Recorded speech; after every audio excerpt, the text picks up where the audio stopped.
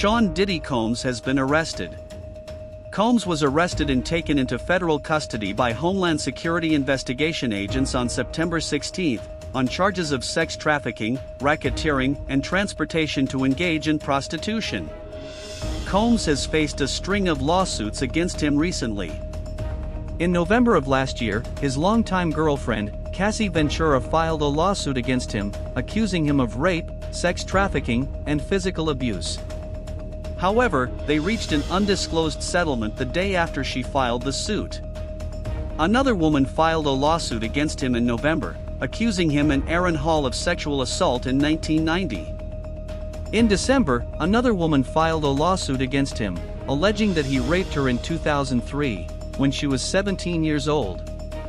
In February, Rodney Jones filed a lawsuit against Combs, accusing him of drugging him and sexual assault, and forcing him to have sex with sex workers.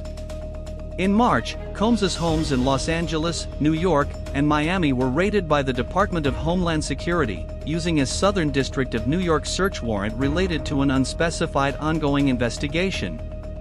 On April 4, 2024, Combs and his son Christian were named as defendants in a lawsuit where a former employee, Grace O'Marque, alleged that Christian sexually assaulted her in December of 2022, while she was employed as a steward on a yacht chartered by Combs.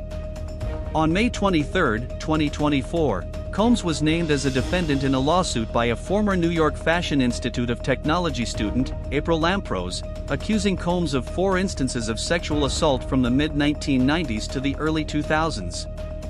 In June, Derek Lee Cardello Smith, a Michigan inmate, filed a lawsuit against Combs, claiming that Combs sexually assaulted him, resulting in a $100 million default judgment after Combs failed to appear for a virtual hearing.